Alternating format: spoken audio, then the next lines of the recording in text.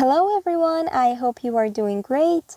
This is Sahara Kiyoniyahaku, and today I'm going to be talking to you about system type and give you some tips on it in relation to drawing ducts. This is actually a very important concept, so I suggest that you give a few minutes of your time and watch this video. One of the things we should pay attention to while we are drawing ducts is this thing called the system type. When we want to draw a duct, we go to the Systems tab, then click on the Duct command, and then specify a system type for our duct here in the Properties window. When we first open a blank template, we have three default system types, which are Exhaust Air, Return Air, and Supply Air. These are the three main air duct types. So the air is either going to be exhausted and pushed out, and return actually returns the air from the space back to the machine, and supply is for when the air is coming out of the machine into the space. Now, it is possible that in our given plans, some different initials and indicators could be used to refer to these system types. For example, we might have both fresh and supply air ducts, and then we might see that the initials FAD or SAD are used to refer to them.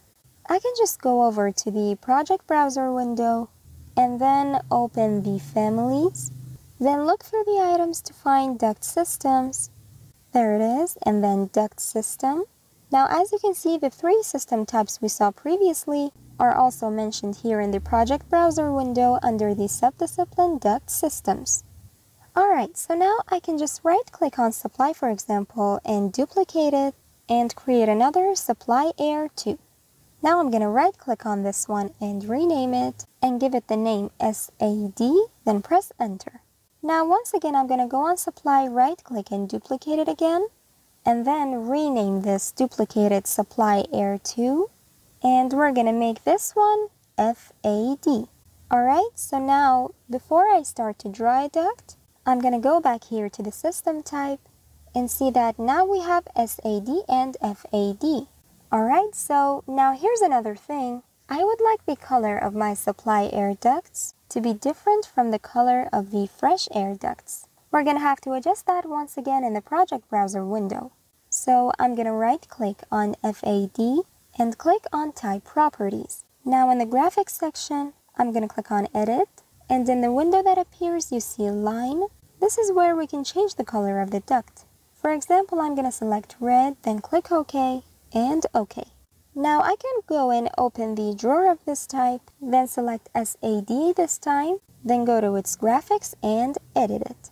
Now I'm going to change the color of the SAD ducts to this magenta color. Now click OK, OK, and OK. Alright, so now if I use the system type SAD to draw a duct, let's go select it. We're going to see that it's going to draw it in the color magenta. And if we select FAD, we will see that it's going to draw the duct with that same red color which we selected earlier. So now not only their system types are different, but also graphic-wise, if we look at them, we can differentiate their system types based on their colors.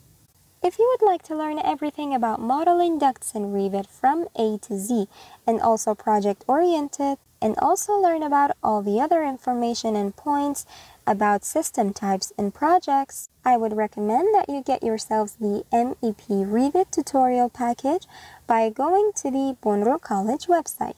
So thank you for being with me throughout this video, and have yourselves a very good day.